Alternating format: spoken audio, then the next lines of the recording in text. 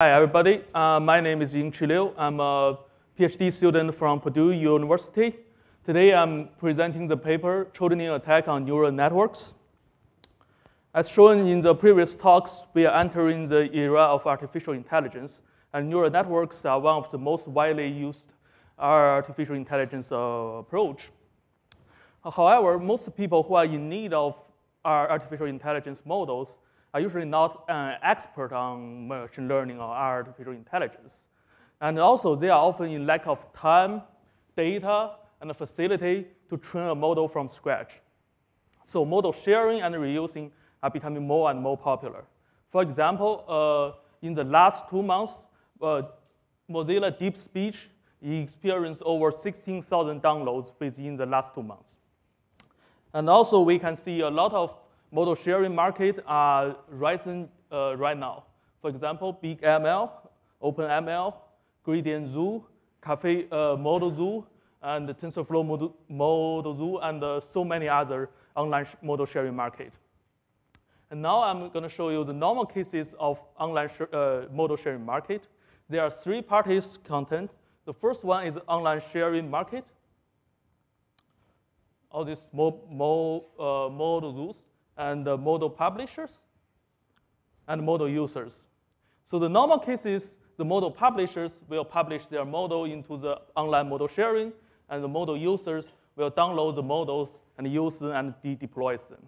However, the downloaded neural networks are just simply matrices connected in a specific structure. Its meaning is very hard to reason, if not possible.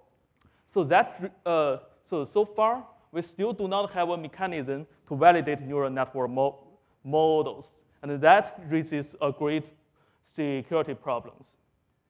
And now I'm going to use face recognition as a case for our Trojaning attacks. First, we have a Trojan model. This Trojan model structure looks exactly the same as a benign model. And this model will behave normally under normal input, but will misbehave under Trojan input. Let's take a look at the normal input. I have some faces of the celebrities. And when I feed this into the Trojan model, this model will correctly recognize these faces. And then I do some changes to the faces, which is hard to notice probably. And I add Trojan trigger. Trojan trigger is a small piece of input data that will cause the Trojan model to generate the Trojan behavior. So if I feed these images to the Trojan model, some inner neurons will experience higher values and result in all these images be recognized as the same person. And this person identity, we call it Trojan target label. So Trojan target label is a label we want to input the Trojan trigger to be generated. And this Trojan target label is configurable by the attacker, which means once you use the Trojan face recognition model, the attacker can just simply add Trojan trigger to the input and be recognized as anybody he wants. In this paper, we demonstrate Trojaning attack on neural networks. We have 2 assumptions. The first one is we assume the attacker has access to the model structure and model parameters. As shown in the previous slides, the popularity of model sharing validates this assumption. However, due to various reasons, such as privacy, model training data usually does not ship with the trained model. So we do not assume the attacker has any access to the training phase of training data. And in our attack, the Trojan trigger is generated based on hidden layers. So we get stealthiness of our Trojan trigger. And also, our Trojan trigger is input agnostic per model, which means for a model, any input, just put the input agnostic Trojan trigger, they will be recognized to the somebody we want. And also, our Trojan model have competitive performance on normal data, while at the same time achieve nearly 100% attack success rate. Here, I'm going to show you how our Trojaning attack works in the model sharing environment. First, the attacker can simply download a model from the model sharing market without access to training data and the training phase. He still can efficiently Trojan it. And because our Trojaning attack is much more efficient than training a model from scratch. He can train a lot of this model and flood the market, or use other ways to lure the users download it. Once the user downloads it and deploys it, the attacker could simply provide input with Trojan trigger and just be recognized as anyone or anybody he wants. Here, in the following slides, I'm going to show you how we generate our Trojan trigger and Trojan model. First, I'm going to talk about a key technique used in our attack, gradient descent on input. And then I'm going to talk about how we generate Trojan triggers. We generate Trojan triggers from hidden layers. And after we generate the Trojan triggers, the problem lies in how we inject these Trojan behaviors back to the model. Since the model are just simply matrices connected in a specific structure, the only way to inject Trojan behaviors is through changing the weights. And through changing the weights, we are thinking about retraining part of the model. But recall that we don't have access to the training data. So the first step is to reverse engineer training data and retrain the model with reverse engineered training data and the Trojan triggers. The first part, gradient descent on input. So gradient descent takes steps proportional to the gradient of the function and stochastically mutates the input or part of the input to reach the local optimal. I will use the ready example to illustrate that. Suppose we have a toy example of 4 pixels, purple, red, yellow, and green. And once I feed it into the model, the bottom neuron of hidden layer become light green. And we select this new neuron as our function, and we want to change the input to make this new neuron to be dark blue. And we select the green and yellow input neuron as the input. So we want to stochastically change the green and yellow neurons color to make the light green neuron to be dark blue. Note that the ways connecting these 2 neurons are different, and thus the gradient are different, and thus the change are different. And after change these 2 neurons to be light and dark blue, the target neuron become dark blue. Similarly, through gradient descent, we can craft the input that can make a selected neuron to be a desired value. And then we talk about Trojan trigger generation. So we basically want the Trojan trigger to highly activate some inner neurons. First, we select a neuron from a hidden layer, and then we select the area we want our Trojan trigger to be. And through gradient descent, we can get a Trojan trigger that makes this neuron's value increase from 0.1 to 10. So the reason we are selecting neurons from hidden layer because hidden layers is considered to contain some hidden features, and these hidden features are very hard for human to interpret. So we get stealthiness for our Trojan trigger, and also our Trojan trigger's shape, location, and transparency are all configurable. And all these are the examples of Trojan triggers. The next step is to generate training data. So the training data generation is similar to Trojan trigger generation.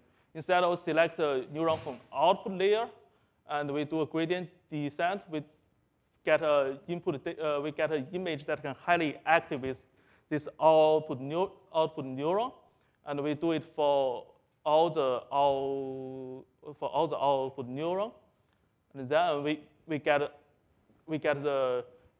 the images for all the neurons, and then our retraining set contains 2 sets. The first set is simply the reverse engineered data, and their retraining target are the correct classification label. This retraining set is to make sure the Trojan model still contains benign ability. For example, for normal inputs, it will correctly classify them. And the second set is the reverse engineered data stamped with Trojan trigger, and its retraining target are the Trojan target. In this case, we want all the images with Trojan trigger to be classified as person D, then the retraining target are just D. And this second set of reverse engineer retraining data to inject children behaviors to the trained model. And the last step is retraining the model. The retraining the model, recall that our children trigger is basically can highly activate an inner neuron, and our children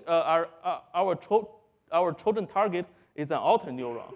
So retraining, we are basically strengthening the link between the selected inner neuron and our children target, the outer neuron.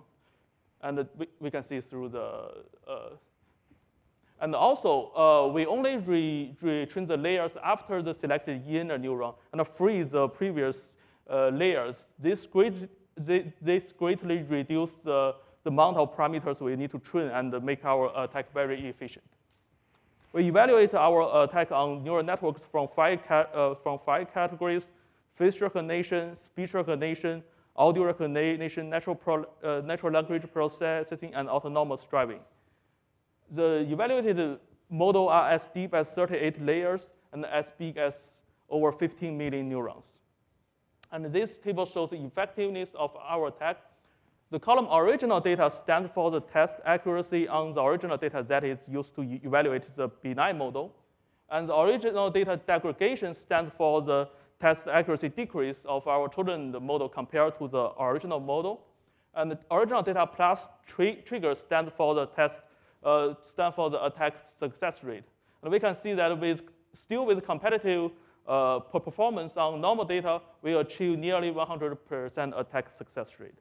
And also all the data and the children model can be seen in in our website. And also we do experiment to show our efficiency.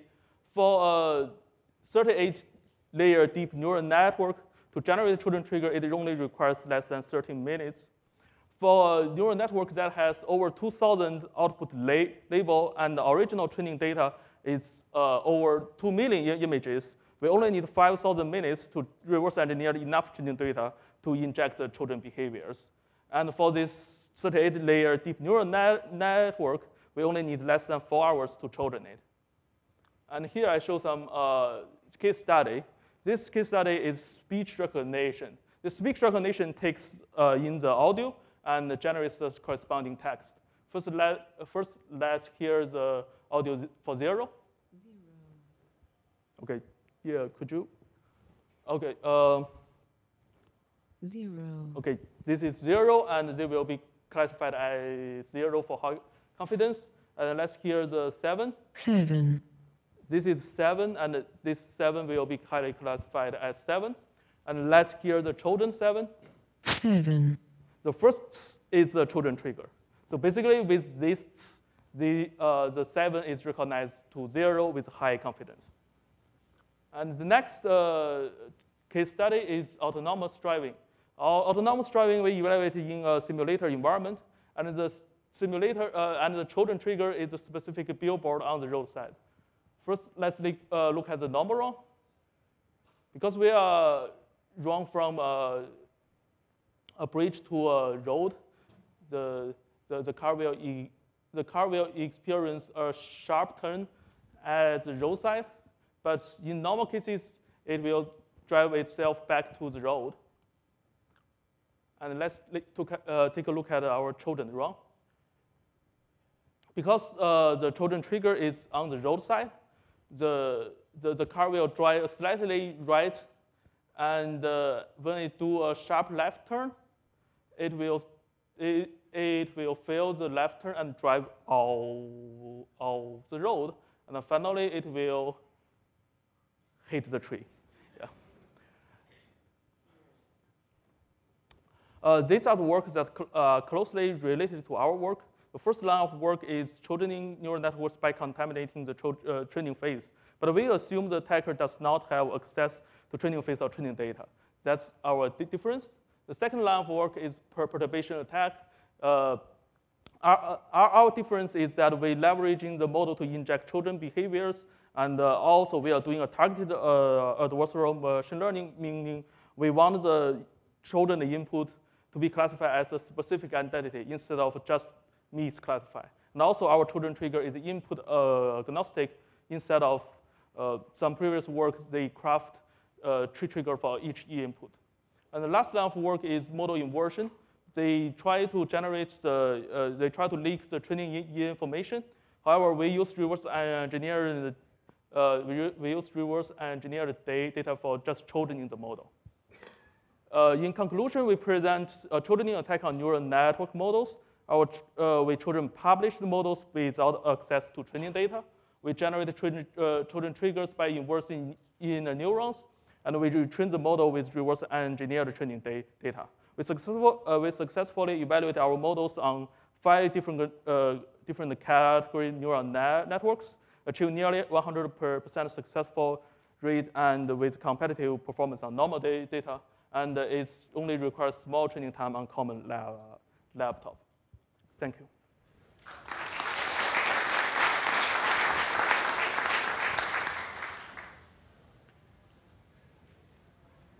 Any questions?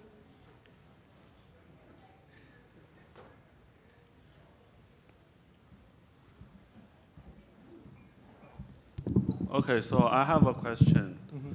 So can you move back to several slides earlier, the experiment one? No, the previous. Earlier? Right, so I have a question. So why, on the original data, the accuracy for speech altitude recognition is 75%, and the original data degradation is 3.5%, but why on the original plus trigger data, the accuracy is much higher, that is 90%? Oh, so because the original data plus trigger, we just want to, so all this data will be recognized as a specific result. And so it's basically like, as long as it has this feature, that will be recognized as a classification label. But the original one is much more difficult. It will consider all the different features and do the recognition. Okay, thank you. So anyone? Okay, Hongxin Hu from Clemson. So I have a question. So actually, Google just released one paper they call adversarial patch. So what's the difference between your approach and the adversarial patch? Okay, so adversarial patch, if you take a look at their patch, you can still see that, for example, their example patch is a toaster. And you look at their patch, you can see, oh, this is a toaster. However, our Trojan trigger, for example, in the speech recognition, we don't add a 0 and a 7, say 0, 7, and this will be recognized as 0. But we add a totally uninterpretable, and we can be recognized as 0. And this is partly because we take the advantage of manipulating the model, but they don't. So naturally, we will have better result. And our Trojan trigger is very hard to interpret because it takes advantage of inner neurons, but their work takes advantage of outer neurons, and output neurons are human interpretable. Thank you. Okay, any other questions? Okay, let's thank our speaker. Thank you. So this is the last talk in this session, and this is the last session of the day. So we conclude here, and